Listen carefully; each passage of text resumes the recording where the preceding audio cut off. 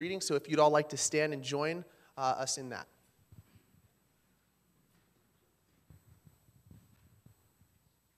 This is a reading from the Holy Gospel according to Matthew. Then he got into the boat, and his disciples followed him. Suddenly, a furious storm came on the lake, and that the waves swept over the boat. But Jesus was sleeping. The disciples went and woke him, saying, "Lord, save us. We're going to drown." He replied, "You have little faith. Why are you so afraid?" Then he got up and rebuked the winds and the waves, and it was completely calm. The men were amazed and asked, "What kind of a man is this? Even the winds and the waves obey him." It's a reading from the Holy Gospel. Amen. Bob? Thanks, Justin. Marianne and Christina and Dennis, thank you for sharing. So awesome. Well, good morning again. We're in part 7 of this series, Prince of Peace. We set out on this series in January. We weren't sure how long it was going to go for. Probably going to go till Palm Sunday. Going to take it all the way up until right before Easter. And our rough plan right now is to then do a series on the end times from Easter for a little while. And what does it mean to live as a faithful people in the culture that we live in the time that we live in? And then we're going to jump into a series on love somewhere around Mother's Day. Do that for a little bit. What does it mean to be marked by love, overflowing with God's love? And then we're going to dive into a series on either praying the Psalms or understanding how all Scripture points to Jesus. And then finally in the fall, we're going to, again, this is a plan. Everything's subject to change. The Lord can change anything. But then we're going to dive into the book of Isaiah and talk about the glory of God in a political world. It's going to be good. It's going to be good. I'm excited. 2024 election. We're going to look at it better than we did in 2020, I hope. But right now, this is where we're at. Prince of Peace. What does it mean to know the Prince of Peace? To be filled with his peace, to live out his peace, to be marked by peace. We've talked about how Jesus came to bring peace and shalom to every area of our lives. First and foremost, he makes peace between us and God. We cannot have peace with God unless it's through Jesus. Jesus makes a way for us to have realignment with God. And then from there, he gives us inner peace. He teaches us how to cast our anxieties onto him, how to be content in all situations. He teaches us and calls us to bring peace to relational conflict and offense and hurt and pain. And last week, we talked about physical healing. And I'm still praying for those of you who I prayed with last week and believing that there's going to be more stories like there was from Robin Maselli last week, more stories of God's healing power. We're going to tackle that topic in a few more weeks on March 10th. But today, what we're going to dive into is this is kind of the main idea, that whether or not we bring peace to situations in our lives is dependent on whether or not we are at rest in Jesus. In other words, sometimes we try to take control of a situation that we see is out of control. We try to take control of somebody else who we see is guilty of some kind of wrong or they're stuck in some bad habit, but it's not coming from a place of rest in our own souls, and so we make it worse. Can anybody say, yes, I can see that? Maybe parents, any parent can say, yeah, I've tried to bring peace to a situation with my kids, but it came from a place of anxiety, and so it actually made it worse. Anybody? Jerry. Always count on Jerry for the amens. Here's another way to put it. We must be at peace with Jesus if we are to take spiritual authority over the storms around us. We cannot just come in, try to take control, and confuse that with spiritual authority. Taking control, bringing spiritual authority are often two separate things. And the difference is whether or not our souls are at rest in Christ. So the title is Bring the Peace and Watch Out for the Devil. We're going to talk about the devil today. Bring the peace, watch out. Somebody say, all right? Somebody excited about that? I want to remind us that we are fasting on Thursdays for Lent. We're about 15 people were on board this past Thursday. So if you want to jump into that, email info@truelifenj.com. We're just praying and seeking the Prince of Peace and saying, as much as I want food, I'm pushing that aside because I want you more, Jesus. As much as food gives me comfort when I'm feeling anxious, you're my true source of peace. As much as I need food for strength, you are my source of strength. So if you want to jump in on that as we believe for these breakthroughs of peace, join us. But let's pray. Lord, we want to be people who bring peace, steward peace to situations around us. When storms come to our families, to our workplaces, to our neighborhoods, to our friends' lives, we want to be able to bring peace. But God, it needs to come from a place of peace. So help us to see that and help us to be on guard against the schemes of the devil who would want us to try to take control in a fleshly, prideful way. I pray in your name, Jesus. Use today. Use your word. Speak to us. Amen. Amen. All right, so this is walk through this passage again that Bob DiStefano just read from Matthew 8, 23 to 27. It says, then he got into the boat and his disciples followed him. Suddenly a furious storm came up on the lake so that the waves swept over the boat. So this was pretty violent. Pastor Bill Meyer actually taught on this passage about a year and a half ago. Pointed out that some commentators believe this was kind of like a demonic influenced storm that came trying to stop them from getting to the other side where Jesus is going to deliver two men from demonic oppression. But either way, it's violent. It's coming over the boat, these waters. But Jesus was sleeping, it says. Now, I don't know if this meant he was like in a deep REM sleep, like physically sleeping. I don't know. I'm a light sleeper. I don't know how you sleep in a storm. Maybe he was a really good sleeper. Or maybe it just meant he was just chilling, relaxing, resting, trying to sleep, kept getting woken up, but just wasn't freaking out, kept going back to sleep. Not sure. But it stands in contrast to the disciples, where it says, the disciples went and woke him, saying, Lord, save us. We're going to drown. So Jesus is sleeping. The disciples are freaking out. Take that in. I know this is kind of an obvious observation. Jesus is sleeping and at peace when the disciples are freaking out. We could stop right here. This is important. What is a threat to the disciples is not a threat to Jesus. Apply it to your life. What is a threat to you is not a threat to Jesus. What you freaked out about this past week, Jesus wasn't freaking out about. He wasn't like, oh my gosh, what are we going to do? Some of us think that Jesus is freaking out and act as if he's the one coming to us saying, Chris, what are we going to do? You got to fix this situation. Go fix that person. I don't know how to handle them. Some of us act like it's Jesus freaking out, and he comes to us saying, please help me fix this. But that's not what's going on. Jesus is at peace when we are freaking out. Let's keep going. He replied, you of little faith, why are you so afraid? Then he got up and rebuked the winds and the waves, and it was completely calm. He brought calm to this storm.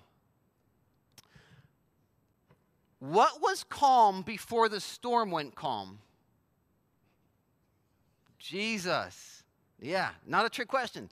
Jesus is at peace. He gets up. Guys, relax.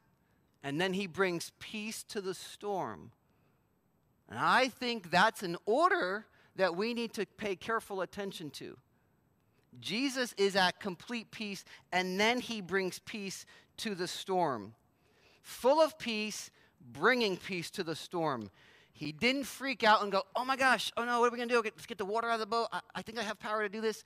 No, he stepped into it with peace and calm. He overflowed his peace onto the storm.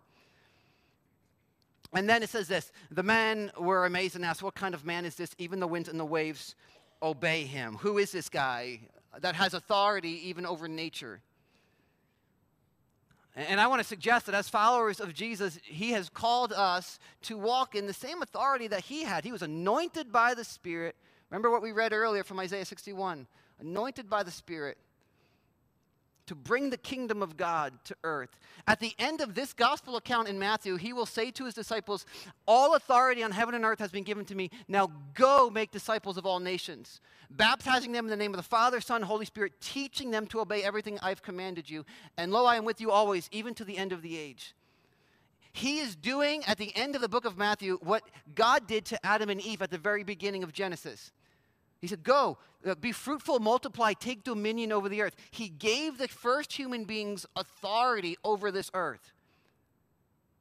Because we're made in the image of God. I want you to go extend my authority over this earth. But they sinned. They stepped outside of their relationship with God and said, we're going to do this on our own. And everything unraveled. Remember, that was week one.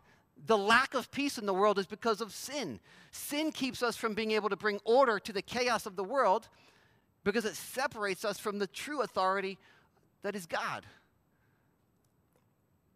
But Jesus came to bring back authority over chaos, and he gives it back to us through his Spirit as we trust in him. He sends us out. Now go, bring my love to areas that are full of hate. Bring my justice to areas of injustice. Bring my healing. Bring my character. Bring my peace. Take authority over the darkness. Take authority over the storms of this world, this life. But it has to come from a place of peace with him first. I think Jesus was showing his disciples this model.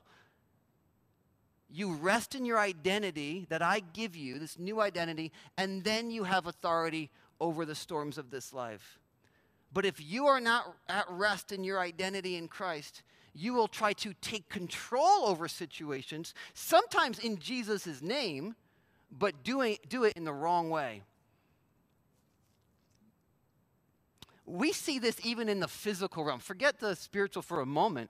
Bob Daber works, he's one of our elders, he runs a lab, and one of the core values for their team, he told me, is this: calm is contagious. He tries to remind them, guys, calm is contagious. If you think about this, this is physically, psychologically, if you can be calm in a situation, other people are more likely to relax, and they can start to use reason instead of acting out of fight or flight. But if you're kind of flipping out, other people are more likely to start to act out of their fight or flight and not think rationally. Any married people ever notice that if you come at your spouse in a way that's kind of you're freaking out, they are less likely to listen to you? Because they're going to be like, why are you acting like, why are you so angry? Why are you flipping out? Like, what? And then you're going to be like, well, why can't you just apologize? Or why can't you just get what I'm saying? They are unable to get what you're saying if you cause them to go into their fight or flight. Any amens on that one? And then they might say sorry to get the conversation over. And then a day later, you're like, well, you weren't really sorry. It wasn't sincere. It's impossible for them to be sincere if you're flipping out. And they get triggered, and then it just spirals. Calm is contagious. A lack of calm is contagious. Right? This is why Proverbs says a gentle answer turns away wrath. Well, if it's true in the physical realm, how much more true in the spiritual realm? If we're not at peace, if we think that we need to fix a situation in our own strength, as if God is not in control, as if we have to be Jesus' little saviors, it's going to make it worse. Peace with Jesus leads to authority over storms. Jesus was not in a hurry. Did you notice? He wasn't in a hurry to fix the storm. The storm had been going, and he's sleeping. And there was a period of time, we don't know how long, from the time the storm started and the time Jesus got woken up and quieted down. We don't know how long that was. But the storm is going, Jesus is sleeping, and the disciples are freaking out. He wasn't in a hurry to calm the storm. Sometimes we are in too much of a hurry to fix things, resolve things, put somebody in their place, instead of pausing and getting with Jesus and going, all right, Lord, what are you up to here? Does this storm need to be calmed down right this moment? Or am I acting out of fear? Does this person need to be confronted right now? Do I need to respond to that post on my Facebook account right now? Or should I get with you first? It's our pride that would get us to think it's up to us to do it now, fix it now, change this person's mindset. And this is why in week 2 of this series, we looked at this passage in 1 Peter 5, where it says, humble yourselves, therefore, under God's mighty hand, that he may lift you up in due time. And then it says, casting all your anxiety on him because he cares for you. In other words, humility means being able to cast our anxiety onto God.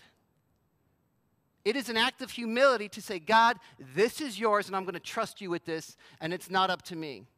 And it is an act of pride to say, God, you're being too slow, I'm going to handle it.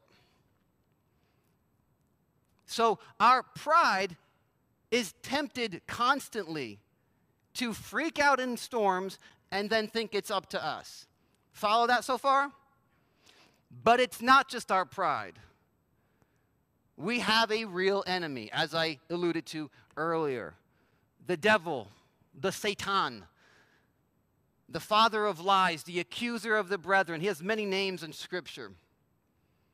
And this verse goes right into another verse. Look at what Peter's flow of thought here.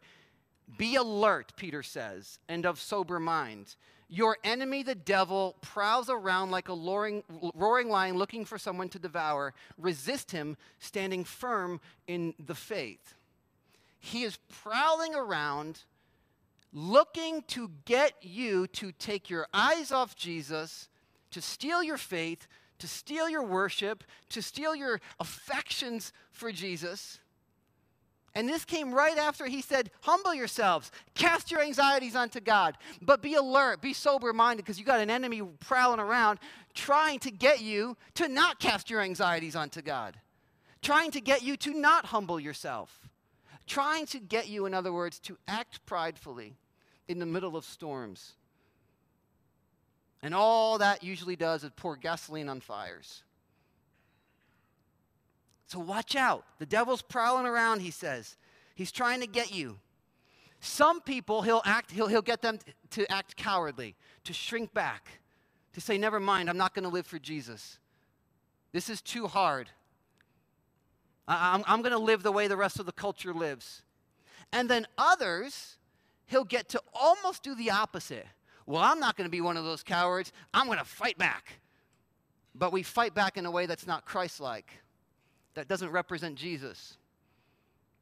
I'm going to show you an example from Peter's own life. Probably about 30 years before Peter wrote this, there's a moment where Peter was not sober-minded, was not alert, and therefore he fell into the devil's trap. So this is in Matthew 26. Peter's a young man. He hadn't learned some lessons yet. This was the night that Jesus was going to be handed over, betrayed by Judas. They're in the garden at this point. In Matthew 26, it's going to be 47 to 54. We're going to go through this somewhat quickly. Jesus has been praying, Father, if you can take this, if there's another way, if I don't have to go to the cross, can we do that? So he's been praying in the garden. Peter, James, and John are a stone's throw away from him. And he had asked them, guys, stay awake, stay alert, be prayerful. They kept falling asleep. Jesus would pray, he'd get up, and he'd, guys, wake up. I need you to pray. I need you to stay awake with me and pray. Then he'd go pray. It happened 3 times. They kept falling asleep.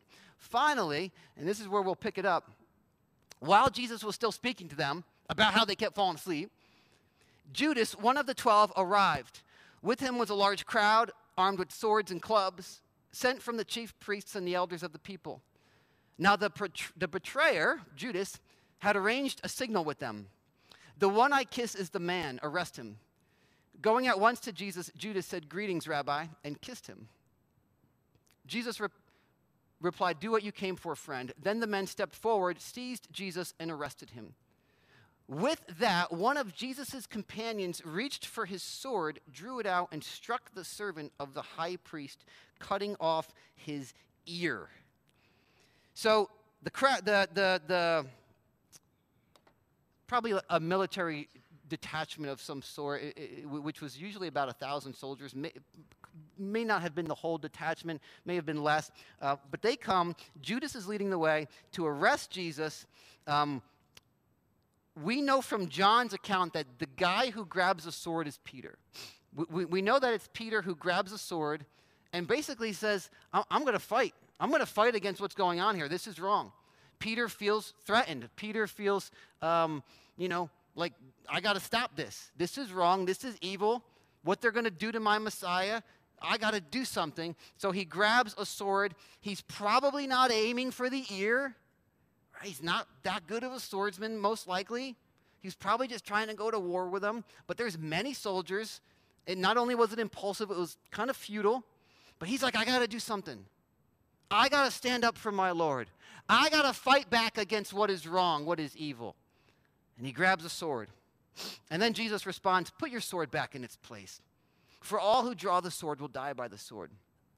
Do you think I cannot call on my Father, and he will at once put at my disposal more than 12 legions of angels? But how then would the scriptures be fulfilled that say it must happen this way?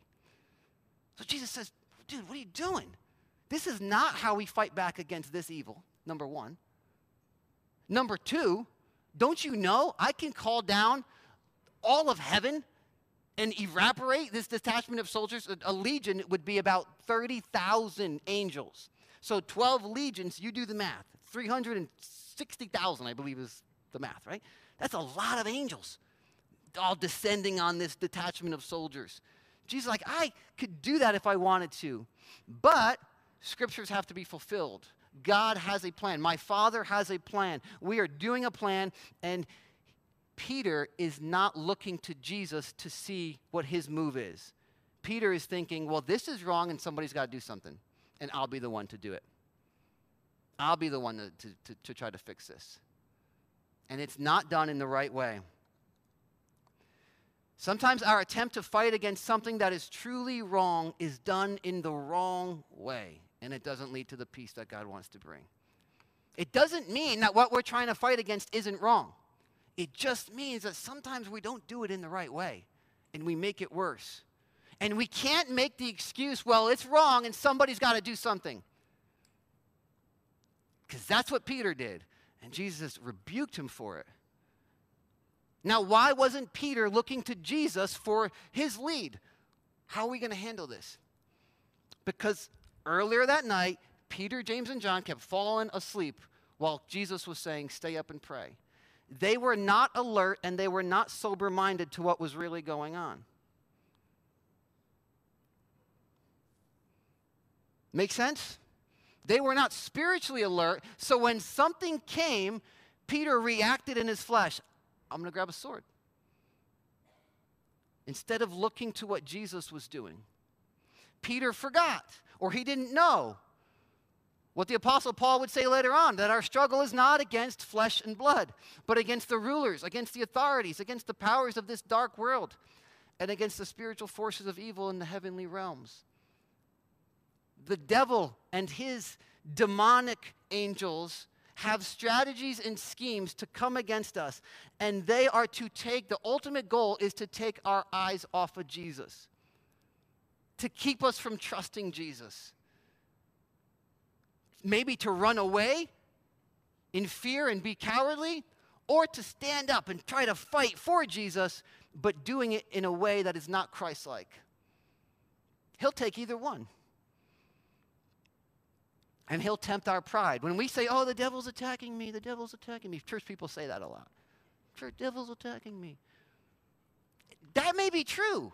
But we have to have the humility to say, and I'm, in my pride, listening to him.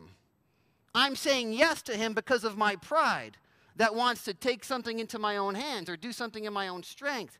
Draw a sword. Whether it's in our jobs with somebody that we don't get along with, marriage with our kids, kids with our parents. Out there in culture, we see something wrong and we think, well, somebody's got to say something. I'll post this. Usually doesn't change hearts, right? If Peter had social media, I just couldn't imagine the things he would be posting. You ever think about that? So Jesus rebukes Peter, says he's fighting against wrong in the wrong way. Peter didn't recognize that there's a spiritual battle going on. He wasn't alert. He forgot. And what we can learn from this is that the storms that come to us, to our families and our marriages, our kids, our workplace, politics, they don't have to make us draw swords. We don't have to fight against what is actually wrong. Some things are legitimately wrong, but we don't have to fight by drawing a sword and thinking, it's up to me. I'll talk them out of it. I'll persuade them how wrong they are. It has to come from a place of peace and rest in our identity in Christ. It has to come from a place of peace and rest in our identity in Christ. The moment we think, I got to do something now, it's usually a good indication you better not do something now. The moment we think, I've got to say something right now, it's usually, maybe not always, your kid running out into the street, okay, grab them, yeah. But a lot of times, it's an indication, don't say something now. Get with Jesus first.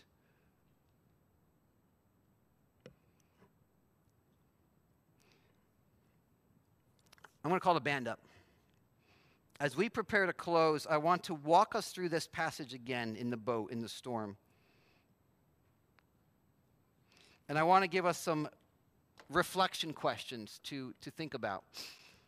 Before we receive communion together, I just want to give us some things to think about.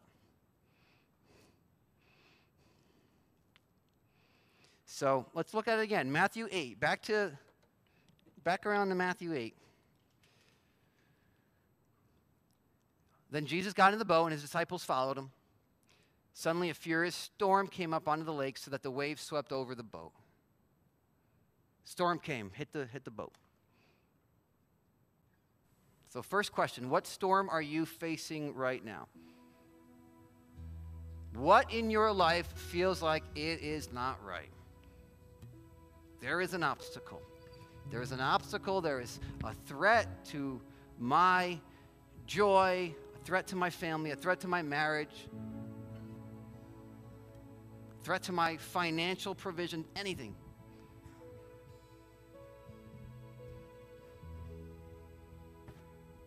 What feels chaotic? Something that feels like, it's got to be fixed soon. What storm are you facing right now? Just try to identify it. It's always something that doesn't feel quite right. But Jesus was sleeping. The disciples went and woke him saying, Lord, save us, we're going to drown.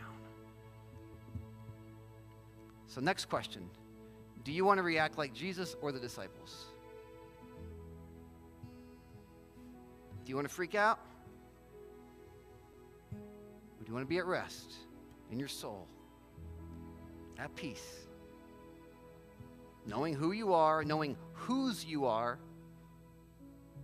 knowing who's in control, knowing who has ultimate authority over even the wind and the waves?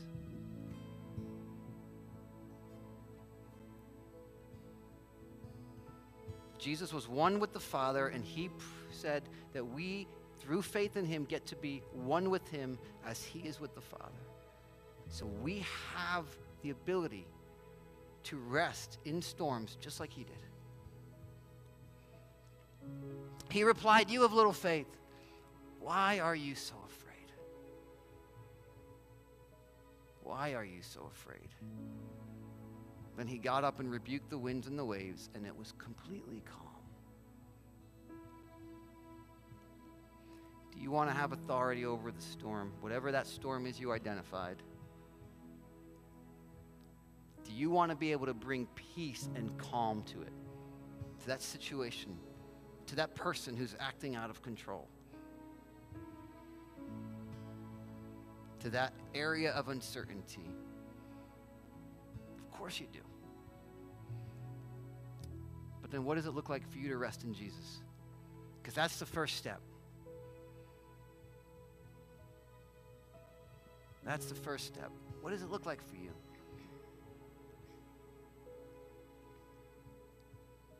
In order to stay spiritually alert. It's interesting. Jesus was asleep in the storm because he was spiritually alert. The disciples freaked out in the storm, and then when Jesus said, "Stay up and pray with me," they kept falling asleep. The more prayerful we are, the more spiritually alert we are, the more we're able to say, okay, what's the devil trying to do in this situation? How is he trying to trip me up? How is he trying to get my eyes off of Jesus? The more alert we are, the more we can maintain our peace and rest in Christ so that we don't react out of our pride, but respond through the Holy Spirit.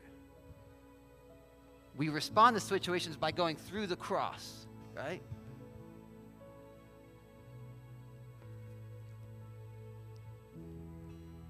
If I want to address something with Tom, in other words, I don't go directly at Tom. I go to the cross first and then to Tom. A number of years ago, I was at a conference, and there were like stations after the message. You could be prayed over. You can receive communion. And then there was a station where people would like draw. It's like you could draw something that God brings to mind. I don't even remember the topic of the night, but I remember the picture God gave me that I drew that night. And it was a picture of Jesus asleep in the storm. And I remember thinking, yeah, God, I want more of that. I want that ability. When things feel unresolved and things don't feel like they're coming to, they're not being tied up with a neat little bow, I want to be at peace. And that's possible through the Spirit as we stay spiritually alert. And that's what we're going to remember as we receive communion together. So can you stand? There is a station to my left down front, a station to my right down front, and there's a station in the back. And before we come to the table and receive it, and you can receive it on your own at any point while we're worshiping, just remember, Jesus said, do this in remembrance of me. The cracker represents his body given for us, and the juice is blood spilled, so that we can have union with him. And union with him means we get his identity, we get the righteousness that he deserves wrapped around us. We have been justified, forgiven, cleansed, purified, adopted into his family. We become children of God who God promises he'll work all things together for our good. For those who love him and are called according to his purpose. That communion, if you're a believer in Christ, it's a reminder, yeah, I'm one of those people that all things work together for good for.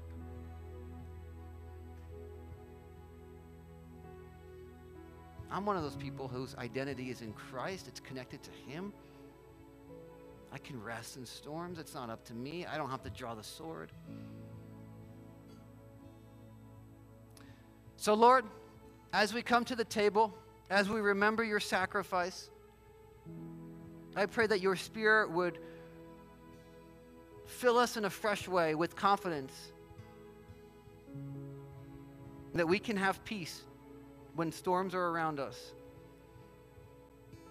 that we can rest in you, and that out of that peace we can take authority over storms. We can bring peace to situations. Protect us from the evil one who would tempt us to run in fear, or tempt us to react and draw swords out of pride. Change us by your Spirit just a little bit more today.